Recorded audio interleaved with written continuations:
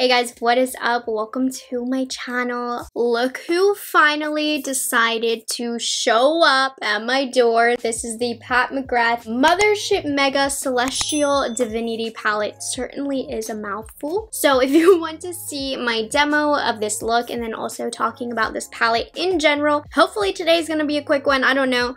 Anyways, let's get into it.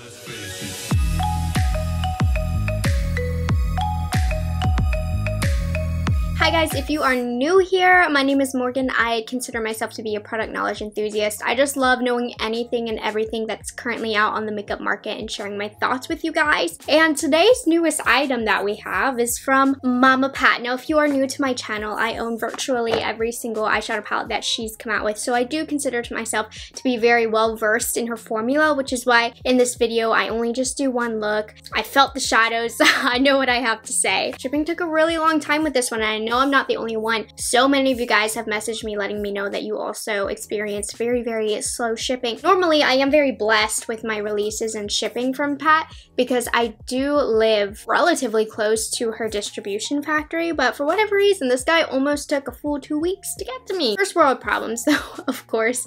So let's go over this palette, my thoughts. I do have the original 2 Star Wars palettes that these colors are in as well. So we'll get into that in a second. So if you don't know, this palette is currently available both on the Pat McGrath and Sephora website, so I will link those down below for you guys. This is a part of her holiday collection, but this launched 2 weeks ago as the singular item from the holiday collection. I was pretty bummed when I went to order this because I thought I was ordering the whole collection. I mean, I wasn't actually going to order the whole collection, but I thought the whole collection would be available, but this was the only item released, which I was like, okay, we'll break my money up. I guess that's fine. But actually this Friday, which should be tomorrow, the whole collection for holiday is releasing on the Pat McGrath website. So I'm going to put the link down below for you to join the waitlist so you can get that 9 a.m. early bird email. And of course, if you shop through that link, it will be affiliated. So I do receive a small commission from that. So don't feel obligated to do so. But also, like, I'm going to buy a lot of items from the collection. So help a girl out. Okay. This baby is $78. And what makes this palette very unique for this brand is that it is the first of its kind as far as shape, number of colors, all of that. So this is just a regular cardboard palette, but she's never had a cardboard palette quite like this before. So this is probably like the more cheap of the packaging feeling, but of course I think the packaging is gorgeous. I love the pink gold details. I think it's stunning Pat McGrath. And this is an 18 pan shade palette, which I thought was gonna be like $200 if I'm being honest. If we're running the same prices that Pat McGrath normally runs, I thought this was gonna be an arm and a leg, and I'm very happy to see that it is $78, which, you know, I know that's still very expensive to spend on an eyeshadow palette, but just given what she has previously released compared to her normal prices, this is actually a great value, and I was very surprised. I like that the packaging feels a little bit more cheap so that you are paying for the shadows and not necessarily the packaging, where with her regular motherships, the 10-pound palettes, where the packaging weighs like 10 pounds and it's just a fully luxe palette, that's $125. You're paying for the packaging. For this, you're paying for the product, which I really enjoy, and I don't mind a nice slim palette like this. And what is also really great about this packaging is it really allows you to bring a large array of Pat McGrath shadows with you for travel, because even with the 6-panners, these are still a little bit clunky. I like how you can get 18 shades of Pat McGrath in a nice, slender, lightweight packaging. So I'm very happy that she added this type of component to her line. Also, something slightly different than what she's done before, she also has the names on a sticker pasted on the back, which I personally prefer. I'm not big on shadow names, really. I never say them, but worth noting, when you open up the palette, you get a very nice large mirror. This makes it even better to travel with this palette because you have a great size mirror, and it has these little ribbons to hold the palette up. I'm personally not too big of a fan of that. I feel like it cheapens the feel of the palette, and I find the ribbons to be annoying, but of course that's just a personal thing and me getting very picky.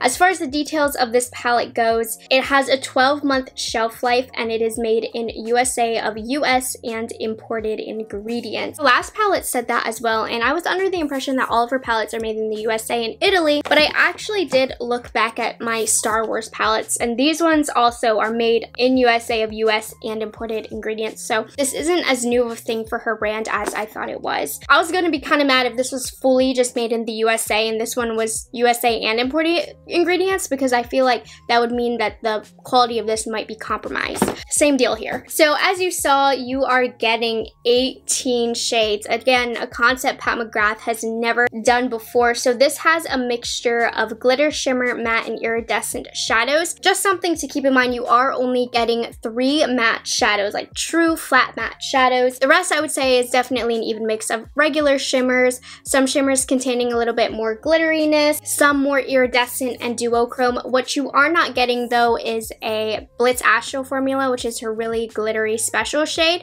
I think those really shoot up the prices of her palettes, which is why she sticks to those and only her mothership full-size palettes. Of course, it always is disappointing to me whenever a palette doesn't have those, because that's my favorite formula in the world, but you still get really nice glittery multi-dimensional shadows in this palette as well. The lack of mattes might be a turnoff to the consumer, because obviously as consumers we're trained that you need to have mattes with shimmers, but with Pat McGrath's formula you really don't need to use shimmers. Now, she's not an everyday wearable brand. She doesn't always use mattes, and if you want a really full glam glittery look, you don't necessarily need to use all mattes. But I just think from a consumer standpoint, I would have liked to have seen more mattes in this palette. I don't know if anybody else has mentioned this, but I haven't watched any reviews yet. A palette that would pair beautifully with the Pat McGrath palette and contains mattes that are very complementary is actually the ABH Jackie Aina palette. So this has a very similar color story as far as tones goes. We have some purples, some red tones, some green tones,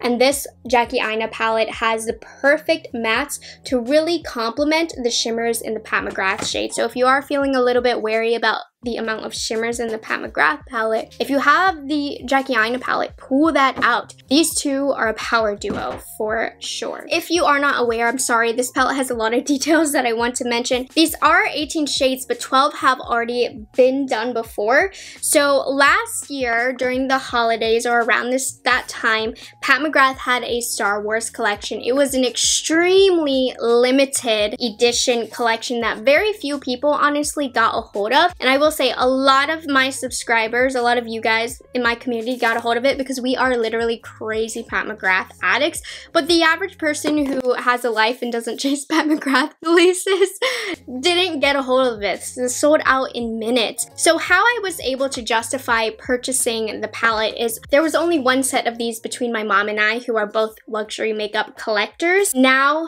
these guys are gonna stay in my mother's collection. These are now hers.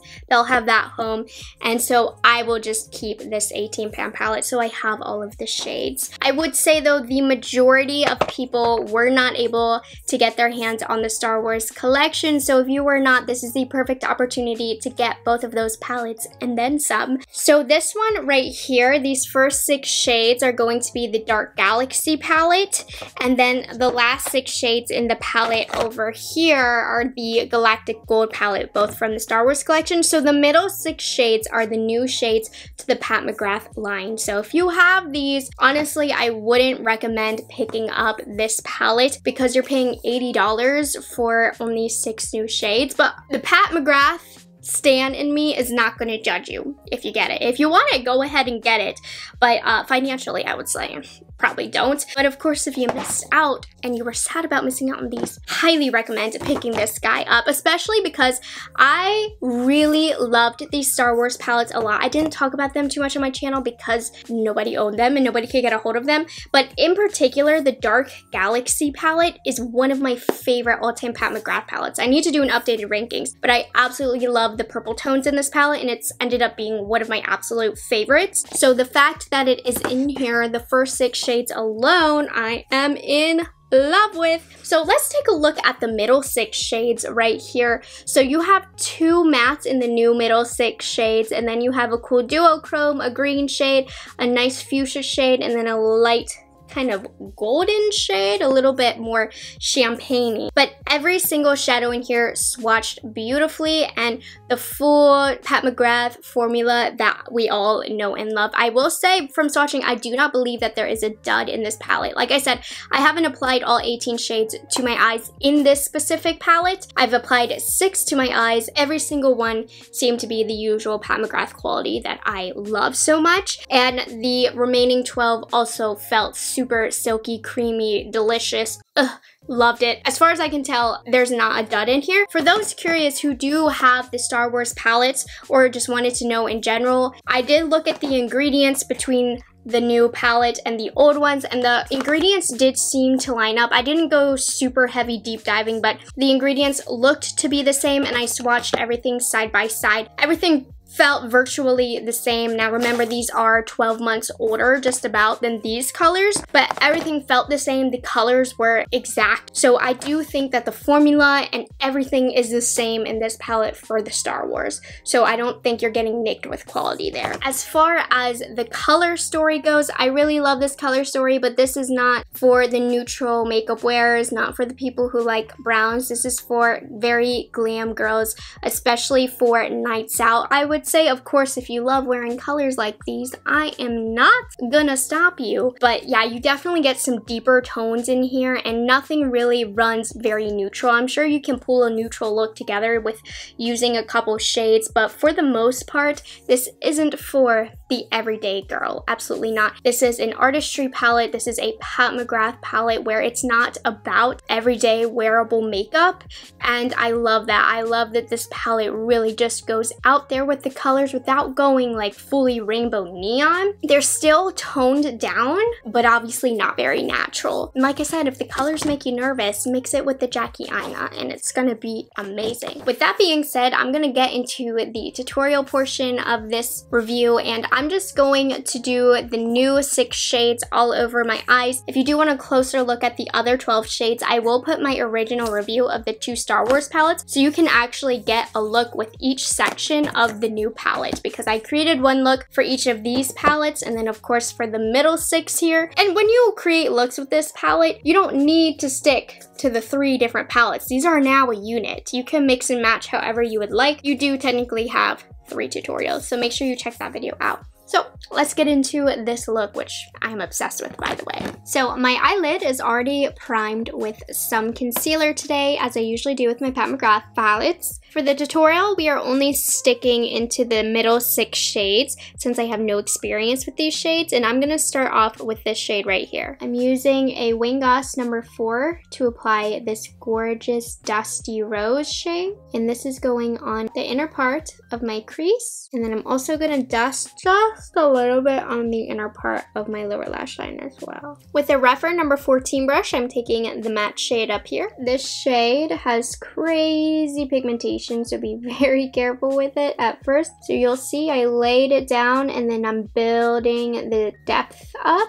And I'm going to go back into this shade after I apply the shimmers. So be prepared to continue building this shade throughout the look. Make sure you blend that out.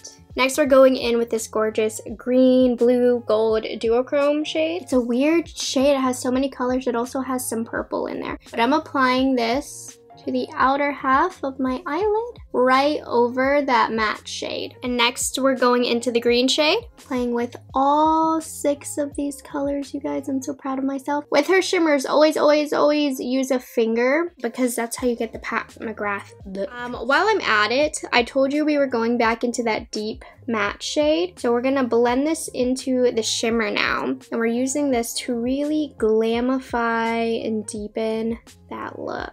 I'm gonna take this shade and use it as my inner corner color.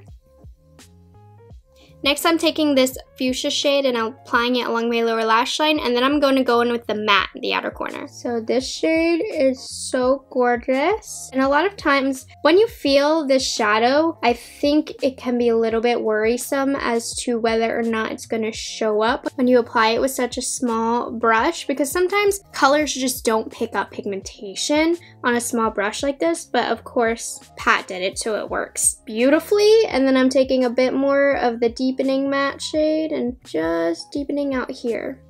And that's the look with all 6 of the new shades. So I'm going to finish liner and lashes, and of course, you'll see everything all pulled together. So I hope you guys enjoyed this tutorial. I really, really love the look. Overall, if you can't tell, I really do love this palette. I feel like the quality is definitely a 10 out of 10. The mattes are super pigmented. They're very, very blendable. All of the shimmers, again, on par. My one tip, though, is I don't really like the way her shimmers apply with a brush, but when you apply them to the eye, they're just so beautiful that it makes it okay. And you are getting so much dimension. This palette is very, very unique, and I feel really inspired by this palette, and it's perfect for this time of year and the holidays as well. This one will probably be in my winter recommendations for you guys as far as winter palettes go, because this is stunning. So definitely gets my stamp of approval if you are interested in it. It's very, very nice. That is that. So I hope you guys enjoyed this video. I hope you found it helpful. If you aren't subscribed to my channel already, I would absolutely love it if you would consider taking the time to do so, and I'll see you guys in the next one. Bye, have a good one.